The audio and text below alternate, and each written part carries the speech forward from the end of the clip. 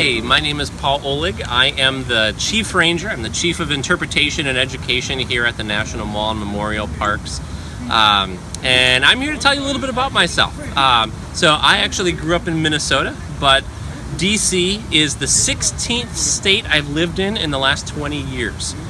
So I tend to move around a lot, and a lot of park rangers tend to do that, bouncing from park to park to park. That's one of the great things of working for the National Park Service, is to be able to have lots of different experiences. This is actually the 6th national park that I've worked at. Most of my others have been out west in Glacier, Yosemite, Kenai Fjords up in Alaska. So how I ended up as a ranger on the National Mall was for this particular job. I had a great opportunity to apply to be the Chief Ranger here at the National Mall and bring some of my experience from these big western parks to this urban center here in DC. And it was an opportunity that I just could not pass up. So here I am on the National Mall. Now, since I've been here, my favorite place on the National Mall is actually one of the places that I decided to apply and put my resume in for this position, and that's on the steps of the Lincoln Memorial. Being able to sit there with your back against one of the columns and see and feel the people. You see the Washington Monument and the Capitol in the distance. There are very few places in the country that are as evocative as that spot sitting on the steps of the Lincoln Memorial. Every single season has a little bit different feel to it here in DC.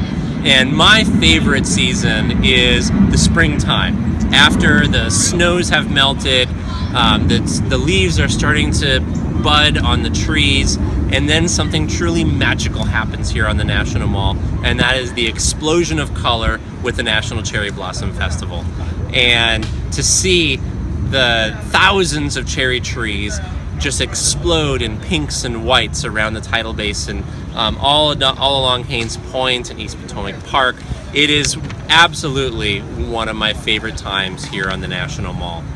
And along with that, one of my favorite organized activities on the mall is the Cherry Blossom Festival itself. There are so many activities going on, such great opportunities to interact with the park and to explore the park. One of my favorite interpretive programs are the evening lantern tours, the ranger-led lantern tours that we do here in the park. That is such a great opportunity to experience it in a way that most people don't get a chance to. So walking around with a ranger with those lanterns and experiencing the Cherry Blossom Festival that way. One of the most unique, I'll call it unique instead of strange, is the explosion of Pokemon Go this past August, and the influx of thousands and thousands of people playing this game, and then realizing that the National Mall was a great place to play Pokemon. And our ability to engage with the Pokemon players and not only help them continue to fall in love with this game, but help them fall in love with the National Mall, the place that they were playing it. And in fact, the FDR Memorial is still the place in Washington, D.C. to go to play Pokemon Go, which is phenomenal. We've never seen the FDR Memorial be as popular as it is right now with the Pokemon community. So that's just a fabulous thing, the FDR Memorial. It's such a narrative experience, and it covers, each of these rooms covers a different one of the president's terms of office. So it goes from the Dust Bowl and the Great Depression all the way through World War II and all the different things that FDR did to help raise the country out of the depths of this tragic depression and prepare for the tremendous challenge of World War II and a lot of the things that he struggled with through that time. It's so narrative. It's such a great place to explore a lot of these different meanings about what it means to be an American president, what it means to be an American, and to overcome adversity. So FDR Memorial, absolutely great place to do a tour. A combination of a lot of different little pieces, bits and pieces of the Cherry Blossom Festival, standing on the steps of the Lincoln Memorial during the National 4th of July celebration and the firework display, being a part of the the world's largest National Park Service arrowhead emblem during the National Park Service Centennial. There are a lot of those moments that it's really impossible for me to pick just one as far as my favorite National Mall memory. They all just mean so much to me. Now, if interpretive rangers could have one superpower, what would it be? And this was a tough one. I thought initially maybe the power to multiply ourselves so that we can talk to even more people. There are 33 million people that come to the National Mall every year, and it's hard for the 70 rangers that we have here to talk to all of them, so being able to multiply ourselves would be great.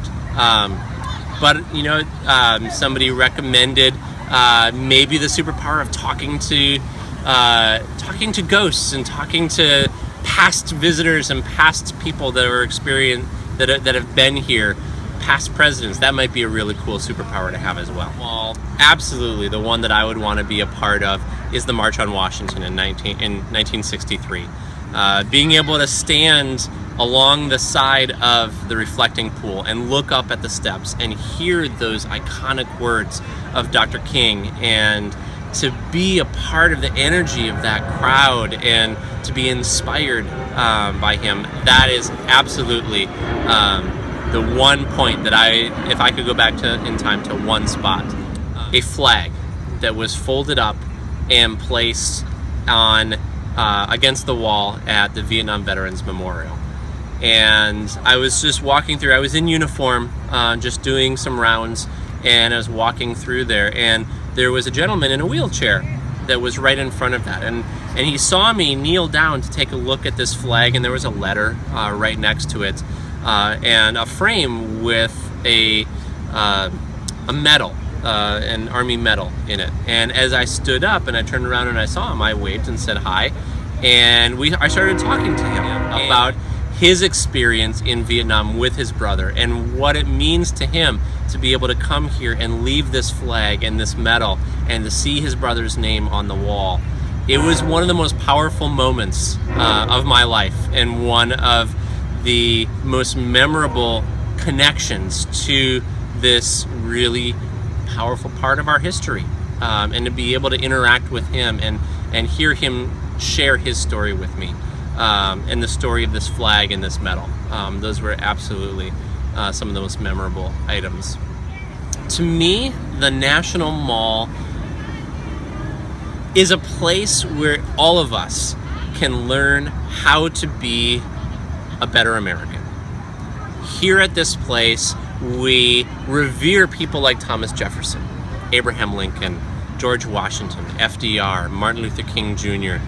These are iconic, legendary figures of American history that helps to create the country that we are today. And by exploring this and learning about these individuals and learning about the things that they did and the challenges that they overcome and the ideals that they stood for, helps all of us to reflect on our role in the great American democracy and what we can do to help America be better. And so that's what the National Mall means to me. It's a place for all of us to reflect on what it means to be an American, what it means to learn from the people that we have created these memorials to, and carry that forward to create the America that we all want and deserve. One of the best parts of being a ranger is it's one of the best jobs in the world. You know, I get to be here and help people fall in love with a place that I love.